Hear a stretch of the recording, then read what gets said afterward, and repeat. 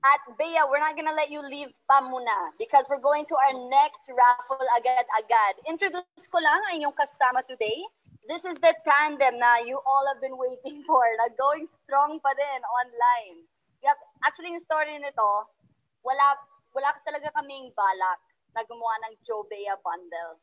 Pero after we released yung Gawong, and nirelease yung, basta may isa pa, nirelease yung BDL. Nirelease yung BDL ng Gawong, tapos everyone's like, Jobea, please, Jobea. And so we're like, sige, fine. Buti si Bea, G naman. Kaya ano yung mga fun memories niya with Jo habang hinihintay natin si Jo? Yan, mga favorite memories.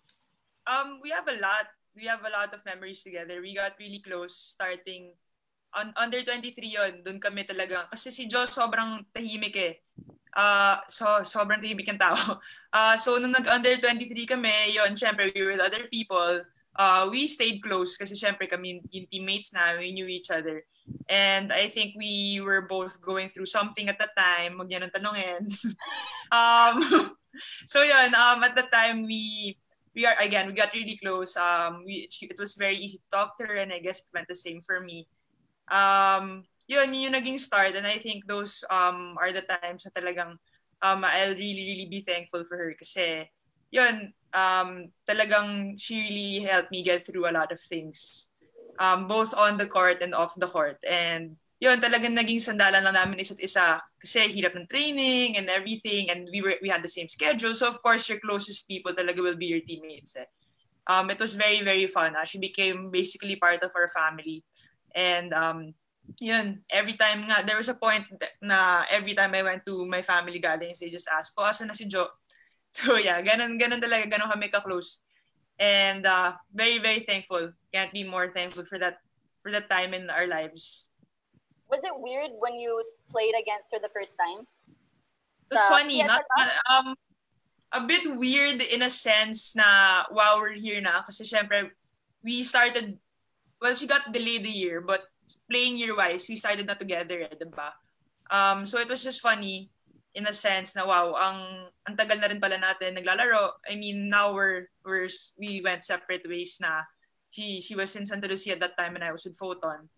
It was just funny and weird kasi medyo kantsawan pa kami ron. Kasi syempre, being teammates, alam mo pa yung tendencies nila and everything. So, exchange a few words in the net. Parang, dito ka lang papalo. Yung mga ganong basic, mga funny and fun times. So, ito actually mostly weird nga siya kasi parang didn't ever think na magkakalaban kami. Ang ganun lang. Were you excited to see her play Sana See You Up this year?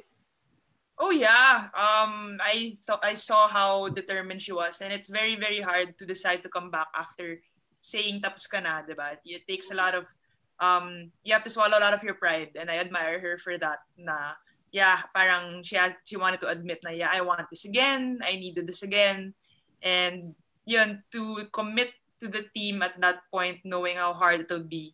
Yung medyo diba? Once a day training, tas babalik ka sa twice a day, sometimes 3 times. That was hard. So, yun, talagang excited ako to see her sana and the rest of the team. Pero, we're here now. Hopefully next season. Tingnan natin kung babalik ulit siya for another time. Sana. Alright, pero hopefully we'll be seeing Jo later on in the broadcast. Pero before we spin the wheel for the Jobea bundle, Bea, kwento mo naman about yung Photon jersey mo. Very special to us kasi it was really part of the new chapters of our lives as friends na opposite sides of the court na kami compared to before where we were really supporting each other. And that was right after her 4th year, right after her supposed last year. So, special talaga sa amin yun kasi yun, first sa amin yun eh. It was a first time, one and only time na nagkalaban kami. And it was very fun kahit it was kind of funny and weird. Special sa amin yun, again, because it really opened. It was